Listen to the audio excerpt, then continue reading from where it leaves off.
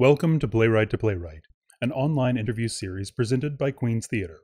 You are listening to the audio description pre-show notes for the interview. Because the format is fairly simple, and the talking is continuous, there will be no audio description during the interview itself. The video begins with a title screen.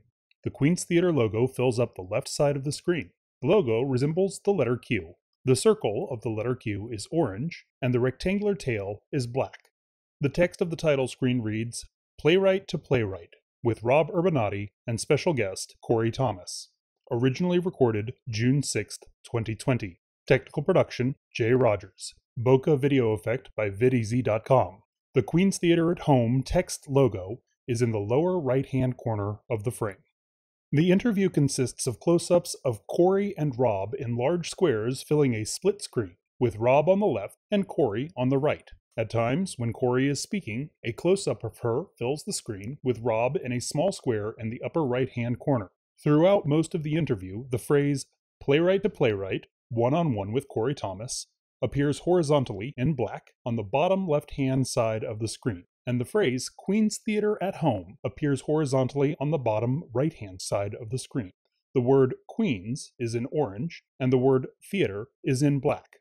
Rob is in his 60s, with close-cropped dark hair and a round face. Cori is in her 40s, with long, straight brown hair and full lips. Both are in their living rooms, visible from the shoulders up, and are wearing black sweaters. Cori is using white earbuds.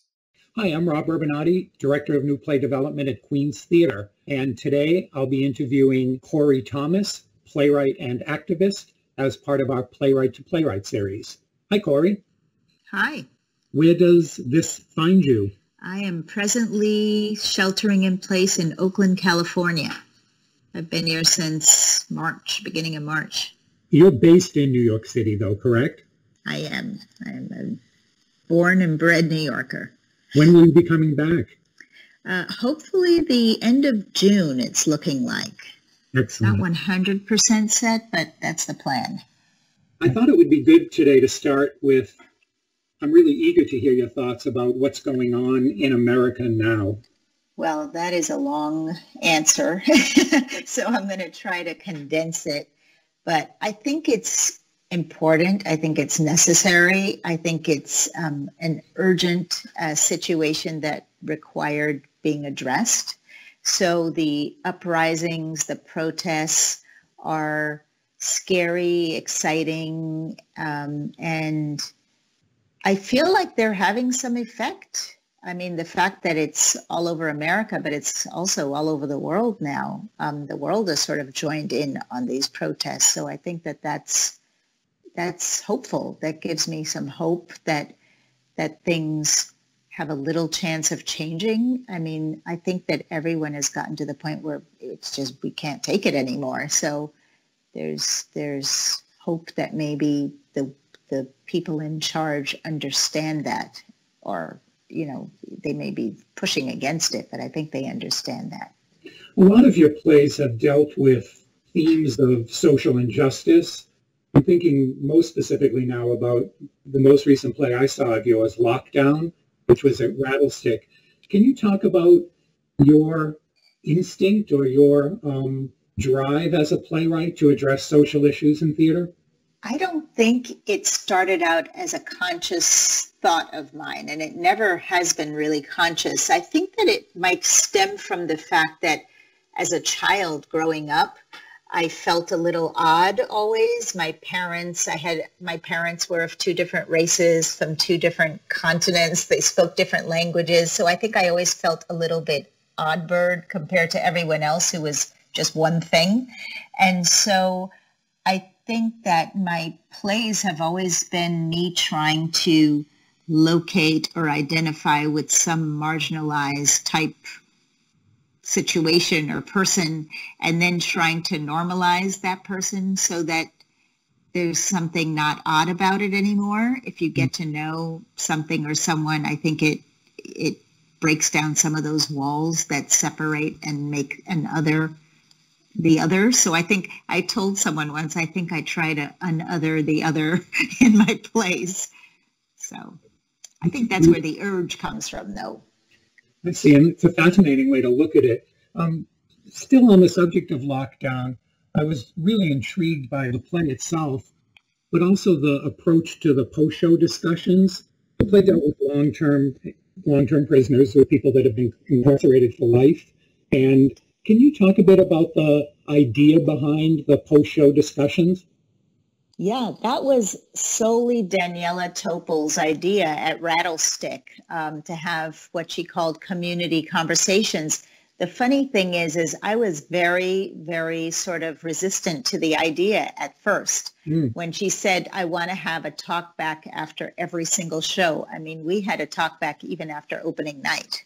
She insisted on doing that. And I said, I'm very afraid of my play becoming like sort of a teaching point. And I didn't write it that way. It's a play.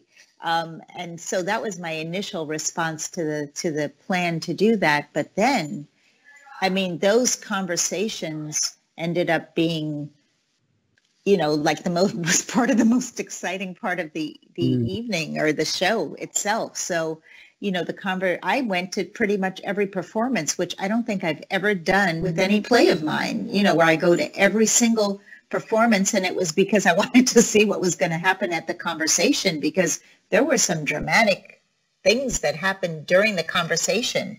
So there's been this urge in me to continue doing the play. I'd love to do it all around the country, because I think it addresses, this whole theme of police and especially Black men from a different point of view even. And then have these conversations, because they just seem to be so healing, and the play seemed to be a way to jumpstart certain difficult conversations. Yeah, it's interesting how, timely that play is right now. It was timely when I saw it a few months ago, and it's arguably more timely now. I do think, or I felt, Cori, that they were very separate experiences. Like, I loved the play and was enthralled by it, and it was intense. And then the post-show discussion was completely involving and completely intense in a very different way. So congratulations to you and Daniela for pulling that off. Yeah, no, I think I agree with you. I think that in a way it was important for the play because it felt like it made it a safe space to have the conversation. But yes, the conversation was its own thing. And, it was really, it was very interesting how that worked out. I think part of it was that the conversations really didn't have a whole lot to do with your regular talk back. It wasn't about the play. How did you write the play? I mean, I think I joined in on one conversation, actually. So I was usually not even a part of the conversation. There were individuals who had lived experience in some way or another who then had a conversation with the audience and discussed issues that were brought up in the play. But it wasn't really about the play. I don't think the actors ever took part in a talk back. So it really was more of a sort of a, let's now have a community conversation about the subject matter. It was really interesting. Yeah, it was beautiful. You have had a long history with Daniela Topol, and one of the plays of yours that I loved so much was when it was at Ensemble Studio Theater, When January Feels Like Summer, which Daniela directed. I believe it was the first play I saw with a transgender character. Can you talk about the genesis of that play? Yeah, that play arose. It was, I think it was two different things that sort of morphed into that play. The first thing that happened was I had been on a subway. There were two African-American men, young men, Black men, sitting across from me, and they were having this conversation about a woman. And it was a really irreverent, offensive conversation. They were using foul language to describe her and talking amongst themselves. And I sat across from them and I was offended and I was disgusted. And I went to put my iPod earphones in and I didn't have it with me. So I was like, oh, darn, now I have to just sit here and listen to these guys. And as I listened to them, the most unusual thing happened. I realized this is a friend of theirs and they actually care about her. And it's just that the words they're using are sort of negative words. And my entire opinion of them changed as I listened to them. And I ended up feeling guilty and bad about myself that I'd wanted to block them off, and that I hadn't given them the chance first to give them the opportunity to listen to them and to see who they were and what they were actually speaking about, and coming to sort of a quick judgment about them and their character. And so that experience just became something that I kept going over and over in my mind. And I realized how I think that happens so much in life, that we meet someone and we make an immediate decision about who they are. We judge them. We decide things about people. And I think I decided I wanted to write a play about that. Now, at the same time, I saw a documentary on PBS about a transgender person. It was a male to female in some little Midwest town. This person had had the surgery and was a construction worker, and now was trying to continue their lives after having been known, first as a man and now as a woman, and trying to continue the job, and was completely ostracized and had divorced from her wife, but now had to live in the basement because nobody would rent an apartment to her or anything. And there was just something that felt so heroic about this woman that something about that, and how, you might have seen her when she was a he, and you wouldn't have known the turmoil that was going on inside. And if you now saw him as her, you wouldn't know that, so I think somehow the two things just morphed into this play. And I think I said it, the transgender is an Indian from, a brother and sister, and the brother is transitioning to female. And I think it's because as a child, I was a mother's helper in an Indian household, my brother's best friend's house.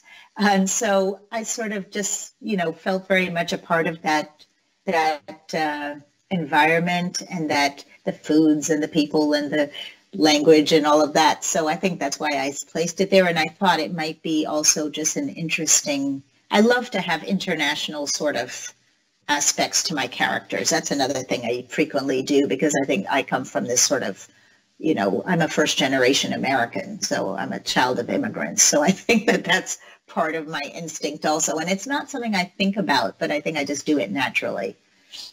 Yeah, it's a beautiful play, and you've just made the most cogent argument for the validity of leaving your earbuds at home as an opportunity to, access other people's lives. There's a deep strain of humanity, deeply felt humanity, that runs through all of your plays that I look forward to when I go see new work of yours. This introducing of character, meaning deciding to have a transgender character in a play that was written a while ago, also seemed to inform the play that we've done 2 readings of at Queen's Theatre, My Secret Language of Wishes, Yes. which, apart from classics like Miracle Worker and Elephant Man, was the first play I had read, the first contemporary play that featured a disabled character. Can you talk about that play a bit?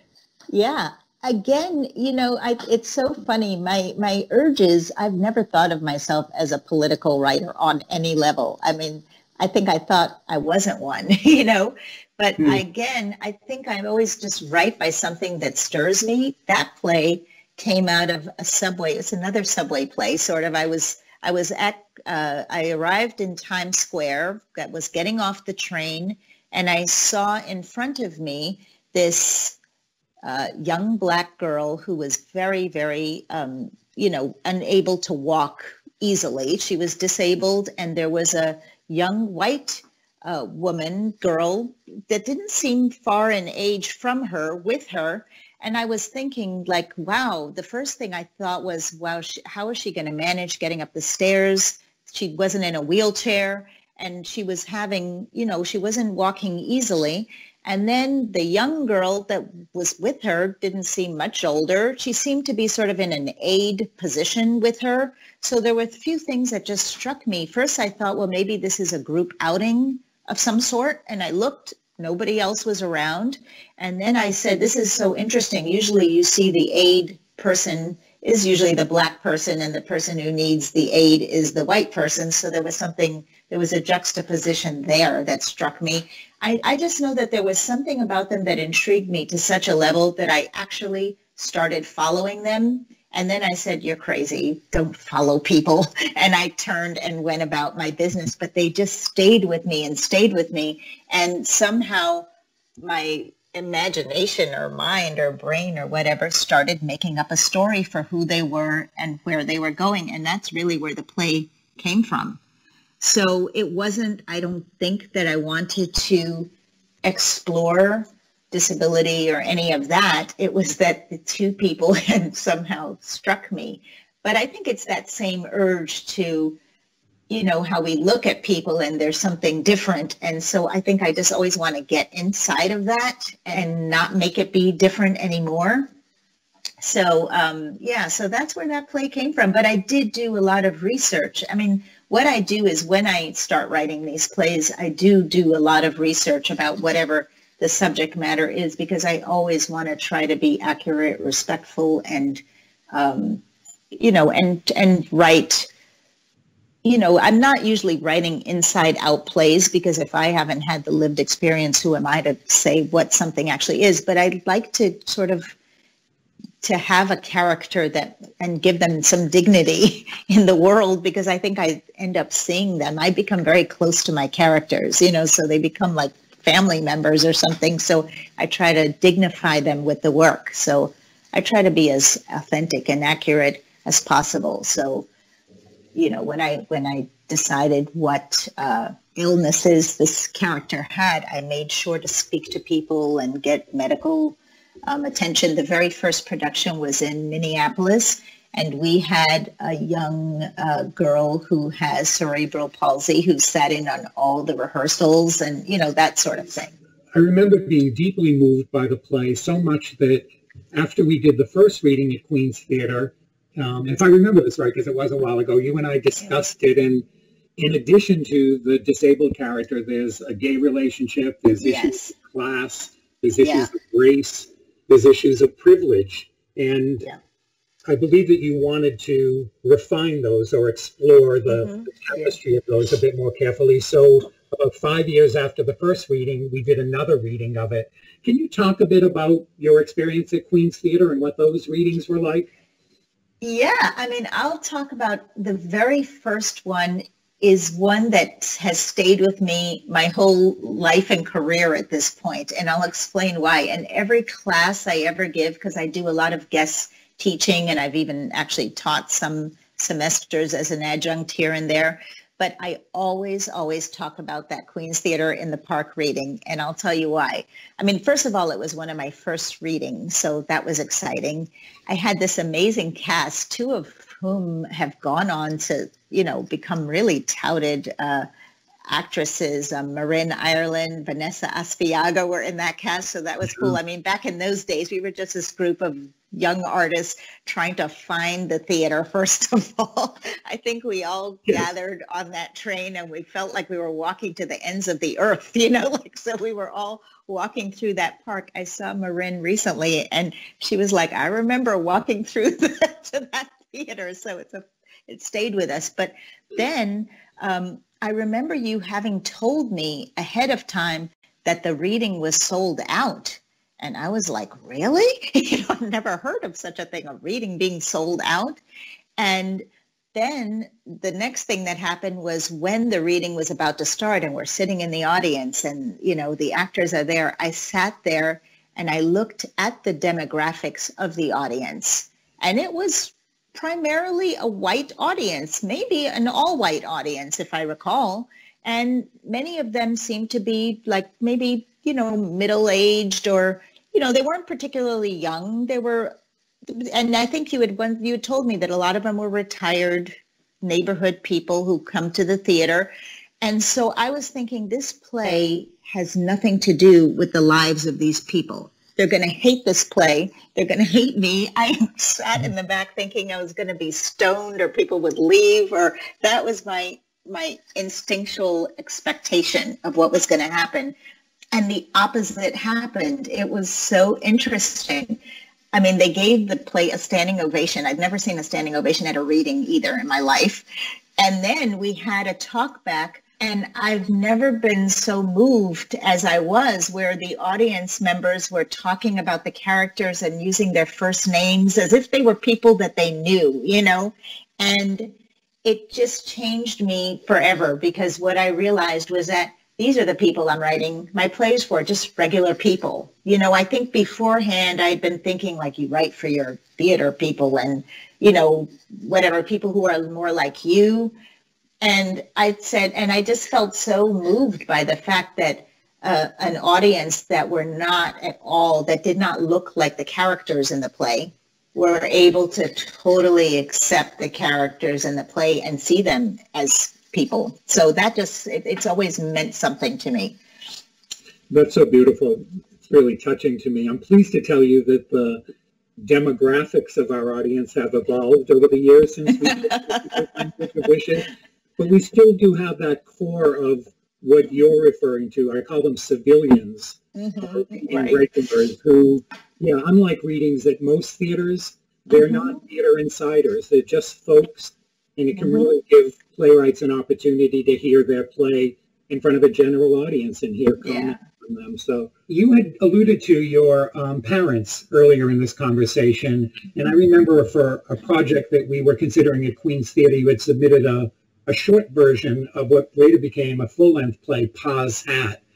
And so I know a bit about your parents, particularly your father, but I'd love to hear you talk more about them. Okay. Yeah, my dad was born in Liberia, West Africa, and he was a diplomat. He was a diplomat until 1980, when there was a coup d'etat and they overthrew the government, a military government. But at the time he was working in New York City. So eventually, you know, the Civil War began in Liberia. It was a long standing war. My uncle was killed. Many people we knew were killed. And my dad, obviously the government that he had been representing no longer existed. So he lost his job, but he was also in danger of losing his life, because they called for him to come back and stand trial, which really meant be killed. And so he stayed in the U.S. and he applied for political asylum, but he then became named an enemy of the country. He was put on a list, you know, that if he were to return, he would be arrested immediately. And so what happened is 20 years later, this was 1980, this happened, 20 years later, I went to Liberia with my dad, who is now 83. The war was still going, but it had morphed into something else. And while there with him, I actually had a moment where a machine gun was pointed to my head by a furious child soldier. And, you know, it was a moment where I thought for sure I was about to die. And it really, you know, was sort of an aha moment for me, because obviously I didn't die, but I think it made me become a very deliberate person in terms of doing what I set out to do. I think before that I'd been sort of, you know, aimlessly, I'm going to do this someday, I'm going to do this someday, and it made me actually sort of do what I say I'm going to do. I think I realized life is short, so you should try to seize every moment as you can. And I think it just made me want to do things that matter for some reason. So, you know, I started a nonprofit that helps former child soldiers get an education in Liberia. To this day it goes. I've put a lot of young men through school. And I also, you know, help people with job things. I helped a bunch of women who are rock stone blasters. They actually blast stones for gravel. I got them wheelbarrows, you know, that sort of thing. So anyway, but Pa's Hat was eventually produced, a full-length play in Minneapolis also. And it is now the first of a trilogy of plays that explore the history of Liberia and my family's history to that play. My mom was Brazilian, She was a Brazilian lawyer, but she didn't really practice law after she married my dad, because then, as I said, he was a diplomat, so we lived in different countries where he was posted. And so, that was my mom. I haven't really explored the Brazilian side of my family yet, and I have to do that one of these days. So. Well, maybe now that you are, and I wanted to announce for anybody that hadn't heard, officially you're one of the few people to get hired in the midst of a pandemic, and you're the inaugural WP Theater Mellon Foundation Playwright in Residence. So congratulations, Cori. Thank you. Super Thank happy you. for you. They made Very the right choice. Yeah. Can you talk about that a bit? Yeah, well, it's a 3-year position, which is really exciting because most things are like 1 year or a month or whatever. So this way I have 3 years to have a theatrical home, basically, and write something and be a part of the company. I become an employee, basically, of the company. And so, I will be involved in all of the undertakings that the company undergoes at that point. We're going to, I'll be involved in staff meetings and whatever the theater is doing, I will be a part of that. I think it's a program to groom people to become possible future leaders of theater. So it gives you the opportunity, the Mellon Foundation gives people the opportunity to be in residence, and aside from exploring their own work and having a place to explore their own work, to also have access to how a theater works so that they can perhaps influence and help to enhance the theater, bring it into and lift it up on some level, I guess. So I'm really excited. I think it's going to be fun. It's a cool theater, cool people running it. I've loved their productions over the years. Mm-hmm. And you seem a perfect choice for a variety of reasons. One is just the quality of your writing, plain and simple, but also your empathy, your keen awareness of social injustice, and your eagerness to take those issues on. As you alluded to earlier, the Paz Hat Foundation, so you're looking to do good work for people. So, Cori, I want to congratulate you on that position. I want to thank you for taking the time to talk with me today, and for sharing your experiences about Queen's Theater. We're glad you didn't get lost in the park. Some people have been permanently. We've never found them. I'm excited that you're coming back to New York, and I'm looking forward to new work from you. Thank you. My pleasure. Thank you so much. Cori. And take care, and let's be in touch when you're back in the city. Absolutely. Okay. Bye-bye. Bye-bye. Thank you.